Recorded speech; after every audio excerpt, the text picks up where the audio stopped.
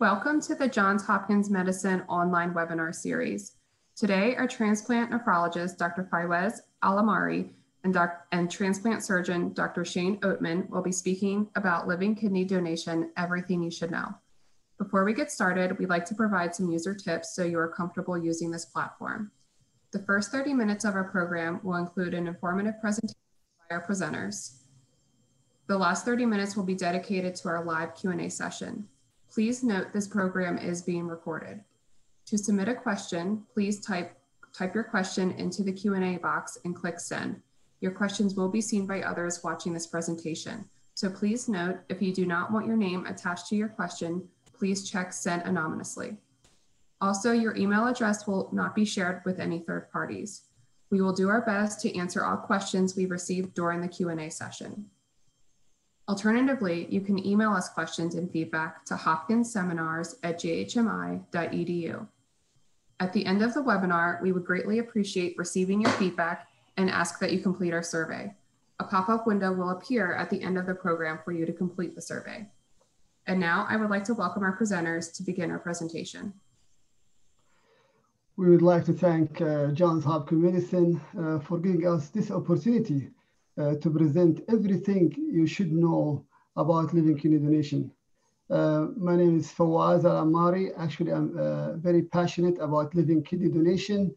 I have completed a PhD in health services research, and my thesis was increasing living kidney donation in the United States. Also, you will hear from our director of the surgery, living donor transplantation, Dr. Shane Oatman, later on about the surgery. So we'd like to welcome our listener, and thank you so much for joining us today. We have no disclosure for finance. And today we'll go over background. We'll discuss trends in living kidney donation in the United States. We'll talk about risk that a potential donor may take, and who are eligible for kidney donation, and what is the evaluation process, and how does the surgery looks like, and what about the follow-up care after donation. So why is this topic important? Well, we have in the United States over 700,000 patients with kidney failure. And I just would like to highlight that the most common cause of kidney failure is diabetes, and then followed by high blood pressure, which is called hypertension. And we have nearly 100,000 patients with kidney failure await kidney transplantation. Plus, there are 30,000 patients added every year to the waiting list. And unfortunately, we see 5,000 patients on the wait list die every year waiting transplant. So the number of kidney transplants achieved every year remains far below the need for kidney failure patients. This slide shows you that the top line here, the overall number of kidney transplantation. In 2019, we achieved 18,000 kidney transplants. Of those transplants, the red bar represents the deceased donation, which is about 12,000, and the blue bar represents living donation, which is about 6,000 to 7,000. So 2/3 comes from deceased donor and 1/3 comes from living donor. We have a lot of efforts. We're trying to increase the number of transplants. And as I mentioned that we have over or nearly 100,000 patients still waiting for kidney transplantation. So what is different between living donor and deceased donor? Here are the key points that why a living donor is the optimal therapy for most patients with kidney failure. So let's talk first how long a graft or a kidney transplant will last. So we expect 50% of the graft from a living donor will last for 15 years versus 10 years from deceased donor. So there is clearly time again here for survival of the graft. Another important point is how long a patient needs to wait for kidney transplantation. Approximately less than 1 year for a living donor, and approximately about 5 years for a deceased donor, and that number vary by many conditions. And Another key point is the surgical schedule. It's more flexible, convenient for a living donor. They can pick the time, the season, when they are off work, and we can accommodate the need for the donor and the recipient. For a deceased donor, it's whenever they get called for a transplant, they have to show up immediately. Another key point is that after transplantation, there is something called delay graft function, which means that the recipient will need to be in dialysis for a shorter period of time. So if this organ comes from a living donor, this risk is almost close to zero. It's about 2.6% nationally. If the donor was a deceased donor, this risk is about 27%. So no question that a living donor is the optimal therapy for kidney transplantation, if all possible. Now, what types of kidney donation that we have? So the first type is called directed donation, when the donor and recipient know each other, whether they are biologically related or unrelated. The other type of donation, we call it non-directed donation or altruistic, when a person chooses to donate a kidney to an unknown patient who needs a transplant. And this we've been seeing more increasing. The last data I have seen is about 5% of living donation. And this is really promising. And we thank all these people for doing this. So you may have heard about something called incompatible donor and recipient. What it means here, well, you may have a donor who is blood type A and the recipient is blood type O. So in that case, there is a blood type incompatibility. In this case, we have some option. Another way of incompatible donor and recipient is the tissue type, where the recipient may have antibody against the tissue type of the donor. So this is also called incompatible tissue type. So the first option we could do something called desensitization. What it means, basically, we try to clean the antibody or reduce the antibody in the recipient in order to allow incompatible kidney transplant perform. But more optimal option is kidney pair donation. This helps find a donor who is more compatible with the recipient to a kidney exchange program, which called the kidney swap.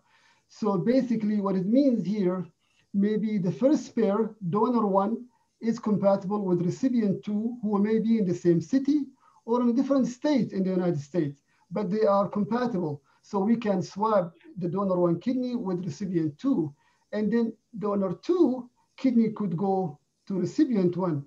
And in this case, win-win, everyone got a kidney and got a better match in this case. This can be also go on for multiple donor and multiple recipient, which is great. And really, you may save not only one life that you love for your loved one, you may save many lives in that case. So here I would like to show that the trends in living kidney donation in the United States between 2005 and 2019. This actually is our group work. We have published this last year, and we have an updated data published in 2020. What we show here, the upper line represents the overall number of living kidney donation in the United States. So we noticed that there has been a decline since 2005 in living donation, and then we start to pick up in 2017 back to 2019 here, which back now to previous 2005 number. And actually, this is the first time in history we have the highest number of living kidney donation. It's almost about 7,000. Now, what we see here is that biologically related, who used to be historically the majority of donor, has declined over time, and unrelated donor has increased over time. And for the first time in history, in 2019, unrelated donor became the majority of donors. And as you see at the bottom here, the blue bar represent kidney pair donation. This is the time where we talk about kidney swap. And when we looked more in depth about kidney pair donation, some data suggests that about 75% of kidney pair donation come from unrelated donor. So this phenomena that we show that why biologically related are declining over time, we have no specific reason to see this, but we have concluded that we would like biologically related donor to come forward, particularly those who are at low risk, who are that we call them like at older age, like 50 and above or 40 years and above. They will be an optimal donor for the recipient. So I want to jump here to the next slide where we show nationally the donor can come from outside the United States. Here we show that the darker color where international donor came from. So we saw from Mexico, from Canada, from Gulf countries, India, Philippines. So we can take donor from anywhere in the world as long they are eligible and they meet, we have strict criteria they have to meet, and otherwise we'll help them to bring them here. In our study, we showed this donor about 75% they were biologically related with the recipient in the United States. So I want you guys here now to take a deep breath, and now we'll talk about risk that a kidney donor may take. So what is the risk for death within 90 days after kidney donation? Our group actually showed this risk is very small. It's about 3 per 10,000 donor, which means basically 0.03%. Another risk that a donor will take is that increase in blood pressure, about 5 millimeter mercury increase over that anticipated with normal aging increase in blood pressure after 5 years from donation. Also, our group showed that a 19% higher risk of high blood pressure, or what we call hypertension, in living donor compared with healthy non-donor. The key message here is that hypertension is a real risk for donors. However, we always advise our donor to keep healthy lifestyle, maintain their weight within normal range, exercise to maintain their blood pressure within normal range in the future. And if in any case that they develop high blood pressure, they will need to be on medication to be well controlled. What about young women who may be interested to donate a kidney, but she's worried about her future risk in pregnancy? So this study came from Canada that they showed that among living kidney donors, women who had pregnancy, 11% will develop a gestational hypertension or preeclampsia, which basically a disease with a high blood pressure that happens late in pregnancy after 20 weeks of pregnancy. When they compare to this to among healthy women who were non-donor and became pregnant, the risk was 5%. So there is like kind of double risk having this during pregnancy. But the majority of our donors who donate the kidney, they did very well, but a young woman should have this into consideration. I think an important risk that you should know that the risk of kidney failure is not zero. So our group showed in this study that among living kidney donor, the risk of kidney failure in 15 years is 0.31%. It's basically less than 1%. And if you compare this to healthy non-donor, is 0.04%. So again, the risk is increased, is not zero, but it's still very low risk, is lower than 1% within 15 years after donation. So what about like a donor may develop a kidney failure in the future, which is, again, is rare, but if it happens, what we can do? Well, we owe our donors and we want to protect them. So that person would receive priority on kidney transplant waiting list with a high quality deceased kidney donor as long as they're surgical candidate and they are referred to transplant center. So now I want to talk about hopes, what we can do moving forward. So living donors, the gift of life. We really want to increase the living donor pool safely, and we want to reduce the wait time and death rate on the kidney transplant waiting list for kidney failure patient. So let's talk about who is a good candidate to donate a kidney. If you are 18 years or older and healthy, you may qualify to donate the kidney and save a life and improve the quality of life for that recipient. What are some reasons that make someone want to donate a kidney? So what we have seen, most people donate a kidney to a family member, a friend, or a life partner. However, we have seen increasingly, people donate a kidney to an unknown person on the waiting list that they don't know, which we call it a non-directed donation or altruistic donation that we talked about earlier. But a donor should know that there is a need for commitment and there is cost associated. So first I want to say this living donation must be completely voluntary and has no pressure on the donor.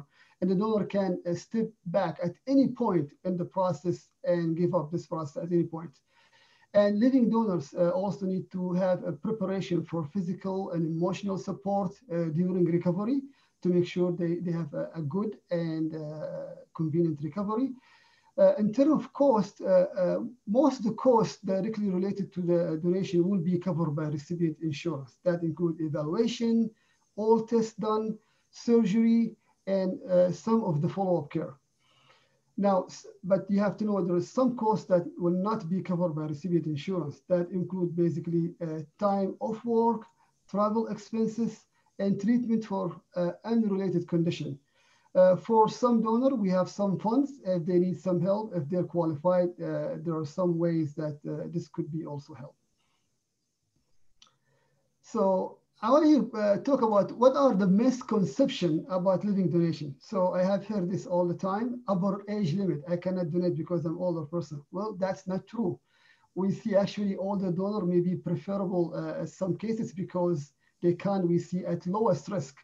When we screen donor, remember that an older person who is screened healthy, that their chance getting kidney failure in the future is way low than a younger person that we don't know what's going to happen to them in the future. So basically, we have no upper age limit. As long as you are healthy and you have adequate kidney function, you are welcome. You are more welcome than to come forward. Another misconception is that I have to be perfect match with the recipient. I have to have same blood type. I have to have a good tissue type. Well, that's not true. Actually, we have shown earlier that we have a lot of methods that we can accommodate, including desensitization or using the kidney swab. So we really here, we encourage, if you are healthy and you have adequate kidney function and you are 18 years or older, come forward, we'll support you, we'll help you, and we'll help the recipient to move forward. And then here, I want to say just about some medical condition that may prevent someone from kidney donation for sure. So if a donor has inadequate kidney function prior to donation, then that's exclusion. Basically, we want a person must have appropriate kidney function before donation. Another issue, if somebody has diabetes, which is basically elevated blood sugar on medication, then this person will not donate. And the reason we're saying that, because diabetes is the most common cause of kidney failure. Another topic that's commonly been asked is a person who have high blood pressure on medication. So a person must have normal blood pressure, but certain older person who are 50 years or older who have well-controlled blood pressure on one or maybe like 2 moderate doses medication of therapy may donate a kidney as long as they have no other medical risk. Obesity is a common public health in the United States and maybe across the globe. It is associated with the high blood pressure, diabetes, high blood cholesterol. Therefore, we exclude donor with severe obesity. In general, a healthy person should have a healthy lifestyle, exercise, maintain body weight with normal range, and that's what we would like our donor to be. So now, what is the road to become a living donor? Well, first, we cannot ignore this unprecedented time with COVID-19 pandemic going on in the United States and in the world. So this slide shows the number of living kidney donor transplant in the United States by week. So if you look in January 2012, in January 12th week in 2020, the number of donors were almost above 150. It dropped down close to zero late March and early April because of the pandemic. And that's a normal reaction because we want to protect our living donor that they don't expose to risk. And then we learn how to deal with this process and how to move this safely. So now the number is picking up. We're still far behind, but we're learning more how to go back to our normal living donation number. Because of that, many transplant center has adopted what's called telemedicine, where we do the initial evaluation using video visit after the donor have lab test and blood test, and make sure they're counseled and they're still committed to the process. Then we can bring them for a quick physical exam and imaging and much easier visit rather than come from the beginning for a full evaluation. So we are always with our donor. We are always working for the safety of our donors. There's no doubt about that. Here I want to just summarize the evaluation process for living kidney donation. So let's say someone is interested in being a donor. So the first thing is called referral. Basically, you can give us a phone call and we'll provide this at the end. Or there is, if you go to our website online, there is an online form you fill out. It's very simple. You just ask about your medical history and some question, just to make sure that you don't have any medical issue. And then once you pass this history, this will be brought to us. And if things are going well, really, like for example, you have no diabetes, no heart disease, and things looks okay, we'll send you an order for blood and urine test wherever you are in the world. And you do this test, and if you pass this test, then we'll schedule you for evaluation and counseling visit. And for your convenience, this can be done in person, where you can come visit us physically at Johns Hopkins, or we can do it also by telemedicine wherever you are in the United States in this case. If you pass this and we're doing okay and everything is going well, we'll bring you for an imaging visit, which could be done during your first visit evaluation in person, or could be ordered later on if you did telemedicine.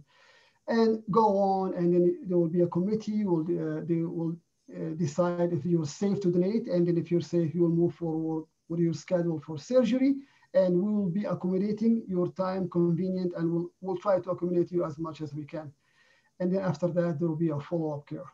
Just to remind you, our donor must meet a strict criteria for consideration to ensure their short and long-term safety.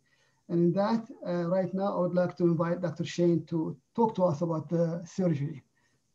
Yeah, thank you for your interest in being a living donor. It's a big deal.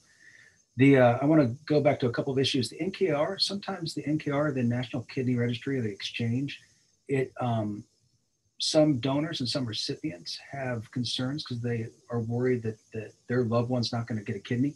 We have done this.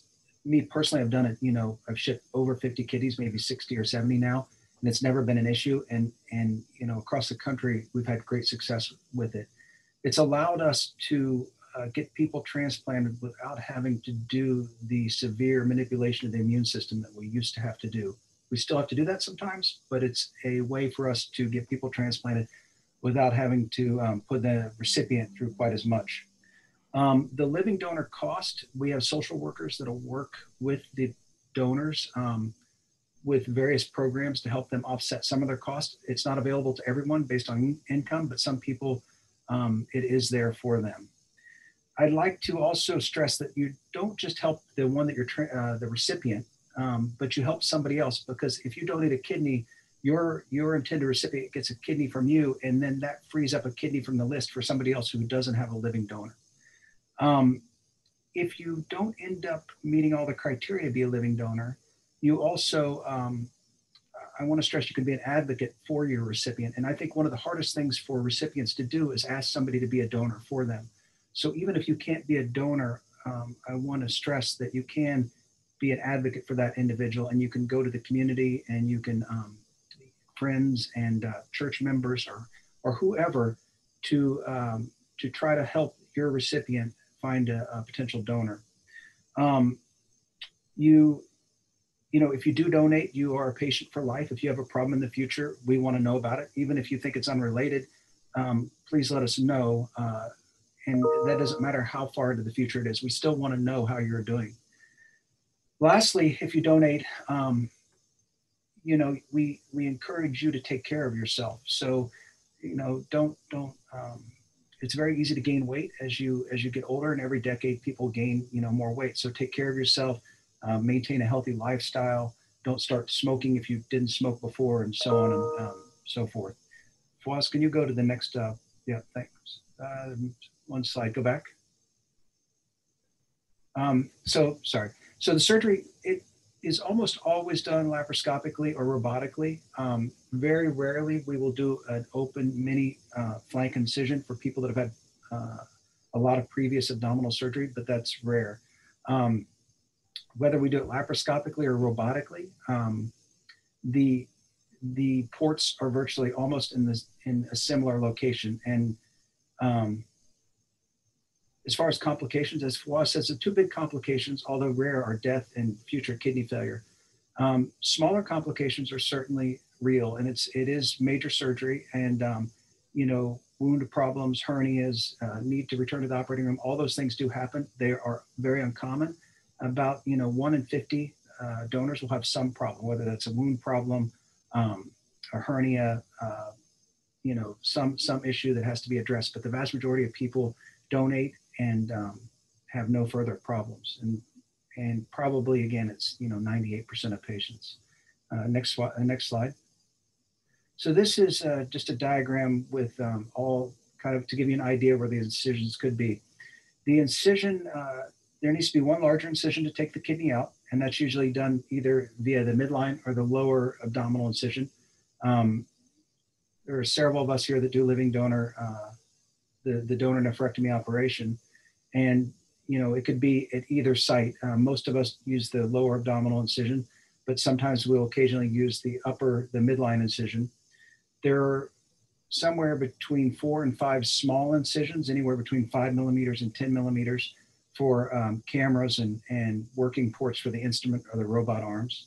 Next slide. So the vast majority of donors come in and they go home on post-op day or 2 or 3. Occasionally someone still not tolerating a diet well or has some pain issues and they go home post-op day 4.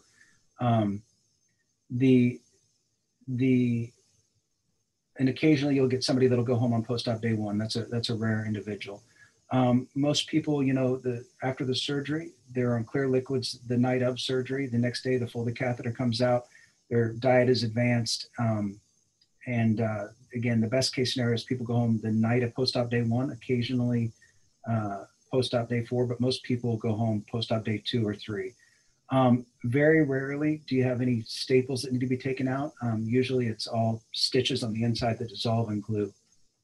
Fawaz, do you have a next slide there? Yeah, yes. Thank you so much, Dr. Shane, for explaining this. This is really great. And again, we want to stress out, this is really a small risk surgery procedure. As Dr. Shane mentioned, it's done laparoscopically nationally. It's extremely rare to be open surgery. So I just want to say that the donor will come to our clinic in 1 or 2 weeks after donation to make sure they're healing well.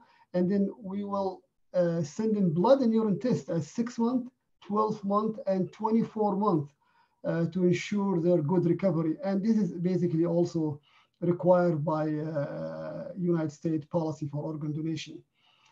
As Dr. Shane mentioned, that if a donor develops a medical problem after donation, we want to know about it, and please encourage our donor to contact us, and we'll be happy to provide all help we can. And last but not least, so I want to say, like, why choose Hopkins for kidney donation? Well, first, donor safety comes first. Second, I would say our group has a novel method to accommodate incompatible kidney transplant.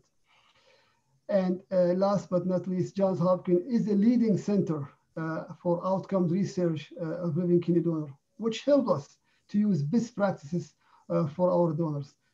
So again, I want to thank you for being with us today, and we're happy to take questions.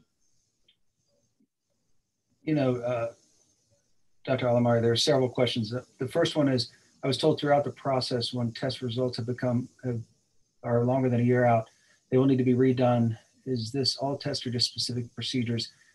You will have to repeat some tests, mainly, your metabolic screening and your labs. Your CT scan is usually, it's not necessary to repeat that. If your repeat labs are okay, you're not going to have to redo a study to confirm your renal function generally. But a year, cancer screening would have to be redone for some things.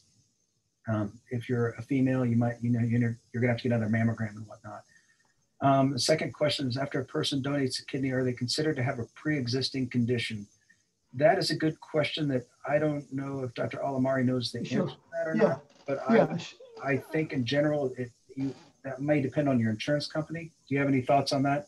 Yeah, sure, I can take this. So, well, first, living donor, we have been supportive of our donors that this should not be a pre-existing condition because you are healthy donors. However, we always encourage our donors to check with their insurance if there is any consequences of that. We see sometimes life insurance, sometimes they give hard time to our donors. We are supportive of our donors. Sometimes we have written letter of support. This should not be deemed as pre-existing condition. Now, I want to say that some donors may develop some issues, like, for example, if their kidney function goes below expected number, and they may be labeled at lower kidney function. From our expertise, we don't see this as a chronic kidney disease. We see it as lower kidney function in a healthy donor. As of today, this is still a complex question.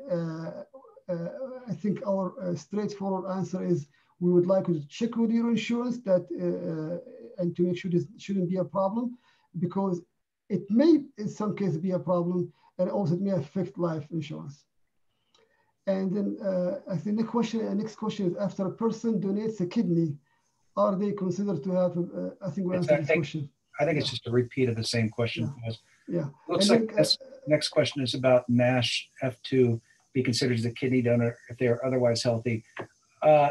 So certainly if you have non-alcoholic steatohepatitis and fatty liver disease, in general, no. But we would want to review the records, make sure we think that it is a real diagnosis of NASH and confirm whether it was biopsy proven or not.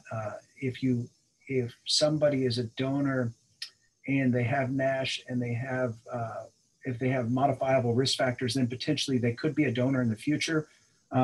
Certainly people that have a BMI of over 30 and they have a diagnosis of NASH, if they get within a normal BMI, and their labs look okay and their imaging looks okay, it is possible for them to be a donor.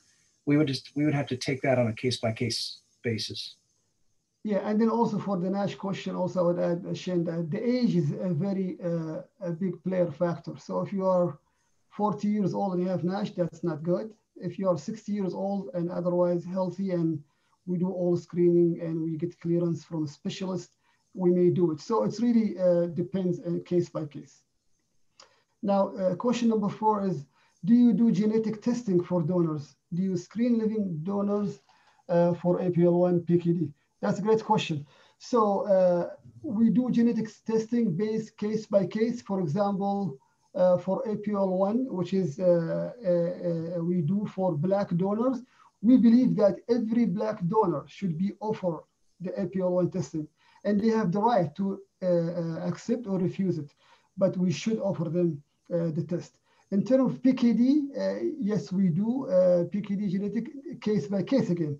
It depends, because the idea is to make sure the donor is safe to donate. So if a donor age 30 years or older, and we do imaging test or CAT scan and there is no cyst, then we're good. We don't have to do any genetic testing in this case. Now, if a younger donor under age 30 and have no cyst and imaging, we still cannot be sure that they don't have polycystic kidney disease in the future. In that case, we will consider genetic testing. I will just highlight one thing here, that the cost of genetics testing case by case, some cost for the donor certainly will cover, but sometimes that may include the recipient for polycystic kidney disease. But this is something we can always work out with this genetic testing. Other condition, we screen every Black donor now with sickle cell screen. And we do, again, everything that possible we could do to ensure low risk donor and to ensure proper counseling with donors. I'm going to go to question number 5. If my remaining kidney fails, will I be eligible for a transplant? Definitely. I mentioned that by US organ policy, a prior donor will receive priority for a high quality deceased donor transplant, and as long as they are surgical candidate and they are referred to transplant center. Then I think question number 6 here, I am a female and 29, plan on having children in the next few years. Is it best to wait until I am older to donate? Thank you. That's a great question. I think we touched on this earlier. I would say that for a young female, healthy young female, as we mentioned, risk for complication with pregnancy based on a study, about 5% may develop what's called gestational hypertension and preeclampsia. If you donate, this goes up to 11%. So the risk is double, but a majority of our donors who did donate, they did well. I want to also emphasize that in that study, most donors who had preeclampsia and gestational hypertension, they were age above 32. So age is a player factor. So having pregnancy at younger age is much better for you. And I would say also that it really, I mean, depends on your recipient, what they feel, how they're doing. If you can get your pregnancy before and you don't want to take a risk, go for it. If the recipient is suffering and you want to save their life and then go after that, after 1 year at least from donation, I think that's very reasonable. So at this age, I think you have the flexibility to do it either before or after, no problem. Yeah, let me address number 7 and number 8. Number 7 is, I think it's definitely case by case. It's going to depend on the type of cancer and how long the individual has been cured. And so that's something that you would just have to submit the questionnaire and let us look at the, kind of look at that particular situation. And we might have to get records from your oncologist. So, and the next one is you do need COVID-19 testing, and we have a pathway for that where we test so many days out and then again right before donation.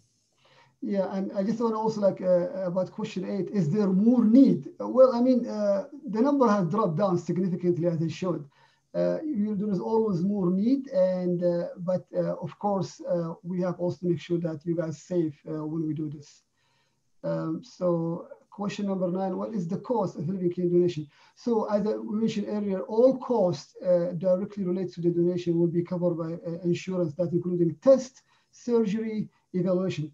However, we mentioned that there is some costs will not be covered, like travel costs, expenses, costs related to off work. But we mentioned that we have social work. They may help you to offset some of this cost was not covered by recipient insurance. Number 10 is, who is ineligible to donate a kidney? Anyone with inadequate kidney function will not be eligible. Anyone under age 18 cannot donate a kidney. Anyone with diabetes cannot donate a kidney. Anyone obviously with active cancer or heart disease cannot donate. This is obvious rule out reason. Can you please read the question out loud? Sure, thank you. How long will I have to stay in the hospital after surgery? Dr. Shane can answer this question. Yeah, it's usually anywhere between 2 and 4 days is the standard post-op course. Yeah. So if you donate on a Monday, most people go home on Wednesday or Thursday. A few go home on Tuesday and a few go home on Friday. And that's the most common scenario. Yes, and that's nationally. So when you look at national data, the length stay after living donation about like 3 days. So, and we want to say that you will go home. You will feel a little bit tired for about the first 2 weeks, but then you will feel better with some activity after 2 weeks. But we expect you to be back to normal after 6 weeks. So what other tests are involved in the screening process? Well, if a donor is being referred, whether by phone or online, and where they pass their medical history questionnaire, there's no big barrier medically, they will receive an order wherever they are locally. We'll send them the order for blood test and urine test. And then if the blood and urine test they pass, they will bring it for evaluation and counseling. And then they will move for imaging tests, which include a CAT scan and some X-ray of the chest and some heart cardiac workup like EKG, and sometimes we do echocardiogram, ultrasound of the heart. How long will be on medication? So Dr. Shane can answer this question. Yeah, most people need pain medications for the first couple of weeks, and it's usually, but most of the surgical pain is it's to the point where it's much reduced by post-op day 3 or 4, and people are okay with just an occasional narcotic pill. Can I have children after donating a kidney? Yes, certainly you can. But again, it depends on your age also, and we're going to counsel you. There is small increased risk. We said earlier that gestational hypertension and preeclampsia. So we encourage our female donor, if they want to get the pregnancy first and come donate, that's fine. If they want to donate after, that's fine. The majority of donors who donated the kidney did well with pregnancy after donation. How frequently do you deny kidney donor candidates due to kidney stones? Great question. So we are more supportive for kidney donor, potential kidney donor. It depends on the kidney stone size and how many kidney stone. Ideally, there will be only one stone, small size, ideally less than 3 millimeter. And also the age, a big factor, because we don't want to be like a 20-year-old with a stone. Even one stone, this could be a problem because age is matter. We have seen donor who at early 20s and then they develop a lot of kidney stone later on in their life. So it's case by case. What are the long-term side effects of living with just one kidney? So I would say the data that we showed in terms of like kidney failure, the risk is very small. About 0.3 or 0.31% at 15 years. Other issue is that concern that with the reduced kidney function, because 1/3 of kidney function will be lost permanently. So some donors may develop fatigue in the future, which is again rare. Another issue, like when the donor age, like let's say a donor now is age 80 or 90 years old, with one kidney, are they have same energy as somebody with 2 kidneys? We expect that the case, but there's lack of data for 40, 50 years or follow-up data.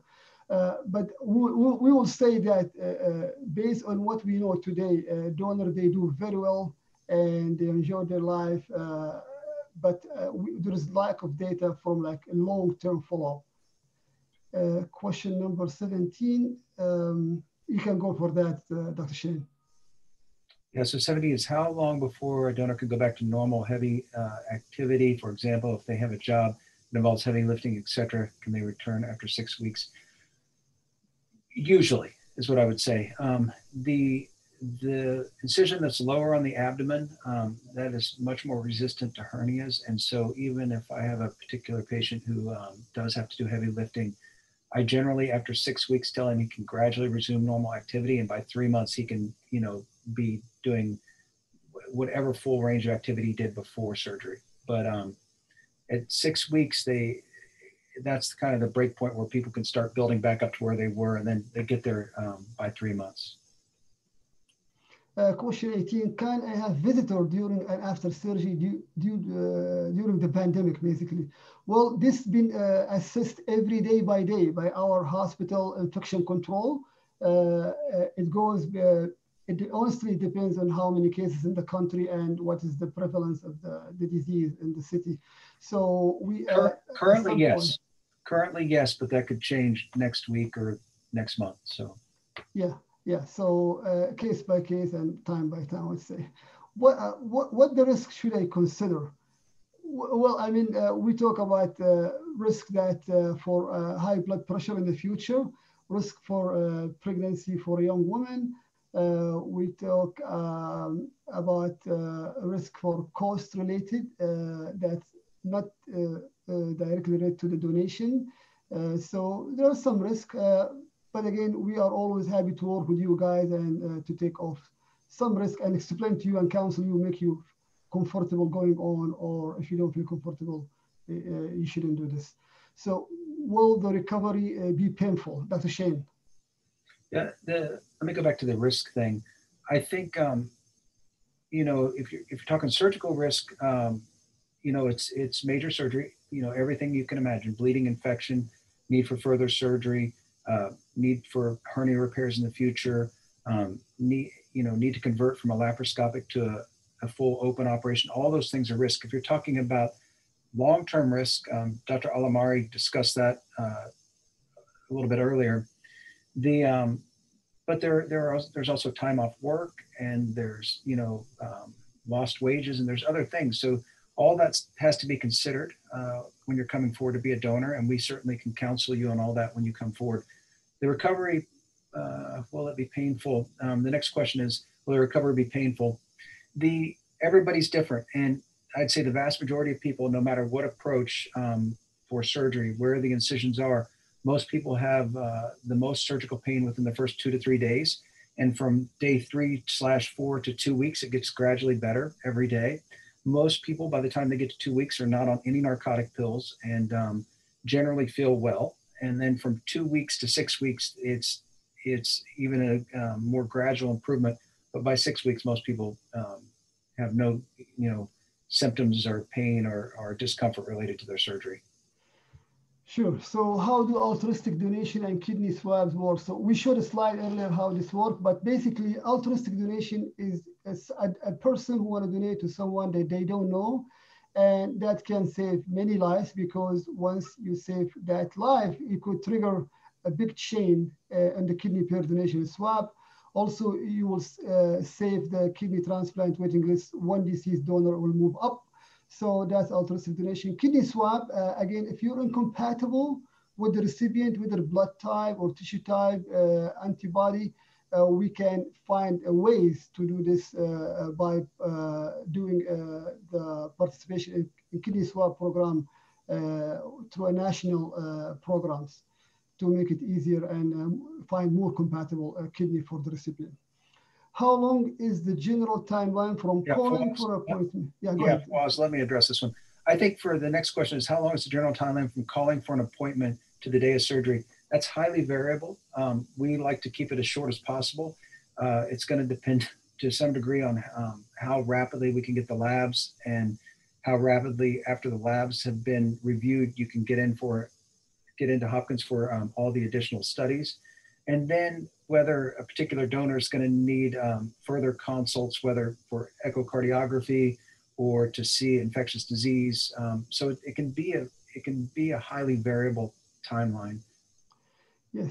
And is the process faster for kidney donation versus deceased donation? Definitely. A living donation, we say, based on studies, that less than 1 year to complete from referral to donation. And for deceased donation, approximately the recipient may wait for approximately 5 years. And this, again, is very varied between person to another. Must I be related to the recipient? And is the donor information confidential? Well, again, you don't have to be related to the recipient, as we showed earlier, that first time in history that unrelated donor has exceeded biologically related donor for living kidney donation. So anyone can do this. And the information for the donor, yes, it is confidential. And if you come as altruistic donor, or even, we always gonna be support your request. How is the kidney removes surgery? I'll leave this for Dr. Shane, 25 and 26. The kidney, so the kidney lives in the back of the abdomen. All the intestines have to be rotated off of it. The vessels are sealed with a stapler. The kidney is then usually placed in a bag and then removed through one of the larger incision in the diagram that I showed you earlier, whether it's the one around the belly button or the one lower. But that's how it's removed. And then it's flushed on the back table with a preservation solution. And then if it's being used at this hospital, it gets put in the recipient either later that day in the same room, or it goes to another room, or it gets put in a box and shipped if it's part of the NKR or the paired exchange. You will have scars. You'll have a scar most of us, you'll have a scar just above your pubic bone that goes sideways. And then you'll have the smaller scars from the laparoscopic ports. There's no way to take a kidney out. So anyone that says that they have scarless surgery, that's not possible. You have to make an incision, and any incision heals with a scar. Okay, will I have to return to the hospital for a checkup? Yes, so the donor will come to the hospital about 1 to 2 weeks after donation to make sure they're healing well and the wound is healing well. And then after that, we will do blood and urine test at 6 months, at 1 year, at 2 years, which is required by the policy for organ donation. And thereafter, we ask you to do every year blood and urine test with your primary care doctor. At any point, if you develop any medical problem, we would like you to let us know, and we'll be happy to help as much as we can. And we'll be supportive at any time. And then what lifestyle changes should I anticipate? So we expect you honestly to go back to normal after 6 weeks of donation. But some donors, they may have developed some things that unexpected. For example, maybe one of the things we have seen uncommonly, that the potassium in the blood goes up, not like normal potassium donors sometimes has. Then we ask them to cut down potassium in their diet. Some donors may develop in the future high blood pressure, or they need to be in low salt diet, and maybe they need to be on medication for blood pressure. If you do heavy duty, as Dr. Shane mentioned, you may have to do this gradually. If you do heavy exercise, you may have to go back gradually.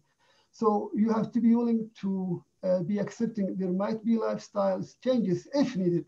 But again, the majority of donors, we expect them to go back to their normal life as before donation after 6 weeks. Dr. Shane, you want to answer question 29? Yeah, so I'll reinforce, most people go back to their previous quality of life and function. And that's, the vast majority of donors. What is cross-matching? It's just, it's a laboratory technique that we use to test the recipient's blood with the donor's tissue to make sure that the recipient doesn't have a reactivity to that tissue that would make the transplant less successful. The next question is, are there organizations that can help patients afford the cost of transplantation? Yes, there are several organizations that do help defray the cost of transplant or of donation.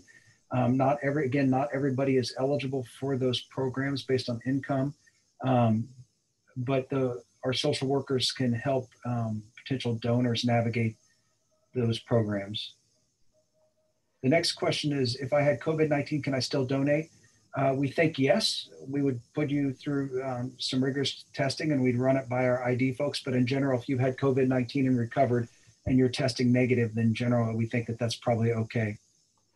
Yes, and are there any age restriction on living donation? So you must be 18 years or older to be a donor, and there is no other age limit as long as you are healthy and you have adequate kidney function. That's a great question, and we see a lot. Perfect. So this is very exciting. What can I do if I'm not able to donate but still want to help someone who needs a kidney transplant? What a great person you are. If you cannot donate for medical reason or other reason, you can be the ambassador. You can be the champion for the recipient, where you can, we have some program, we have seen that a champion or ambassador for the recipient go to social media. Some people, they go to Facebook, and you basically trying to promote people to give a kidney, whether to that particular recipient or others. We have seen this done in communities, in church, place for worship. So really, you can do a lot. And we'll be happy to share any information if you have any more interest in that regard. So I think this has been great, really. We just want to say saving a life, and really, this living kidney donation, we want to just highlight it is a small risk procedure, but it's not zero risk. And we'll be happy to answer any more question if it comes up later on. And please spread the word and share this with others. Thank you for your interest in being a living donor.